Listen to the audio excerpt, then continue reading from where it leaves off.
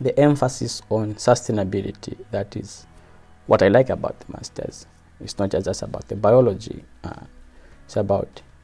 how are you going to use the information to be able to sustainably use the resources, and how do you engage the people that are using the resources, how do you engage the politicians to make the right policies.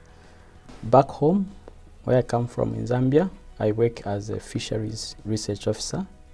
and I'm stationed at the Lake Tanganyika Fisheries Research Unit, which is just on the lake shore of the Lake Tanganyika. So it's about gaining the skills here and then taking the skills back to my home country and be able to help